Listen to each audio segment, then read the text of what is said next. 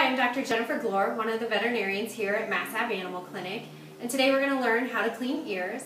Normally we say you should probably clean a dog's ears maybe once a week to every other week depending on how much buildup they have. So today we've got Bowie, our assistant, and we're going to learn how to clean ears, and we're going to also show you how a microchip is implanted.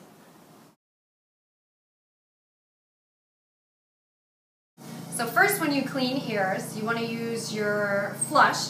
You can't put too much of this in there. The whole idea is to flush all of the stuff from the bottom of the ear canal up so you can wipe it out.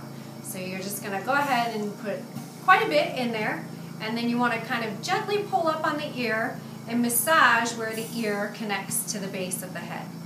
And what that does is that's moving that down in their ear canal. They've got an L-shaped ear canal, so you have to make it around a 90-degree bend to get everything cleaned out. So once you've massaged the ear at the base, then you're going to go ahead and take a Kleenex and basically kind of push the Kleenex down in there and then squish again against the Kleenex, and that will help all of that gunk from down in the ear stick to your Kleenex and get that fluid out of there.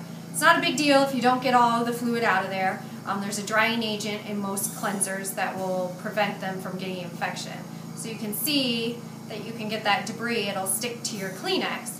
And then once you've done that, then you just kind of want to gently wipe all of the little crevices to make sure that you get all of the stuff out from all of the little creases.